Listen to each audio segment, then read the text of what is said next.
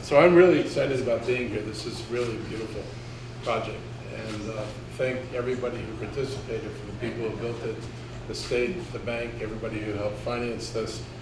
These are the kind of projects we need to do more of in Montgomery County. This is the part that we're not building for. When people talk about what's coming in Montgomery County, and you'll hear a lot about 40,000 households coming here in the next 10 years.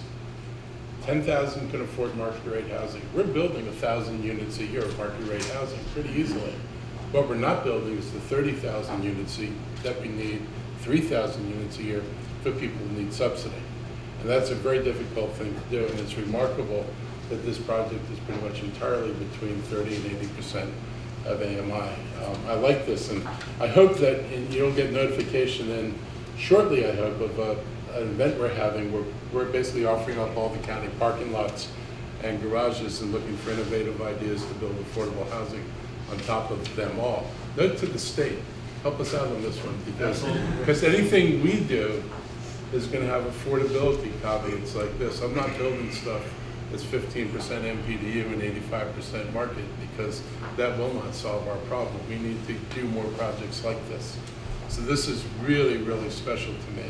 I'm really want to recognize Donald Tucker from Communities Together, and Bruce Levin from Keystar, and Rick Edson, who I think of from HOC. But also from this, and Jason Duguay from SCG Development. This really is a beautiful project. It's important. The county helps support this with construction and permanent financing. Our $8.9 million HIF loan supports 10 apartments with rents at 30% of AMI and 69 units with rents at 60% of AMI. This is a pretty remarkable achievement in the world of affordability. It's exciting to have another housing option for our senior population, especially one with apartments that are priced affordably. Montgomery County has more than 20,000 households today earning less than $31,000 who are not in affordable housing. They're in expensive housing and spending 50 to 60% of their income on housing. So this is a small step, but it's a necessary step, and we need to be able to repeat this thing over and over again. We've put a record amount of funding into our budget this year. We've got $140 million in housing support. It includes $100 million for loans to produce and preserve affordable housing. And this is the highest level of funding that we've had for housing in the county's history. The $100 million available for loans, and we're focusing on trying to preserve naturally occurring affordable housing. Park Planning projects, and this is a scary statistic, that by 2030, we're going to lose 11,000 of our existing affordable housing units.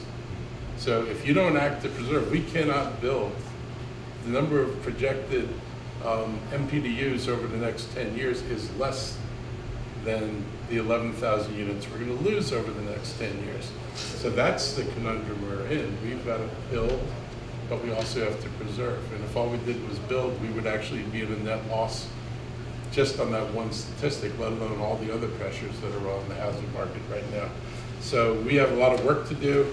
We're prepared to do it. I want to emphasize that that we are committed to both building and preservation.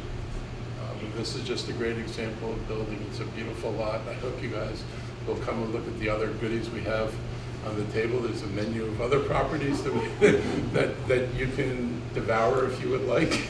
But I think we are committed to trying to address this at both ends, and we're going to continue that work. This is just a really good example. It's good to be able to bring people to a place like this. When people think about affordable housing, a lot of times it gets stigmatized. No one's going to look at this building and say, my God, that's affordable housing. I don't want this next to me. This would fit anywhere in Montgomery County. These are the kind of projects that we need. So I just want to thank you all for what you've done and made possible here. And I look forward to working with you. And I truly am impressed by what I've seen here today. Thank you.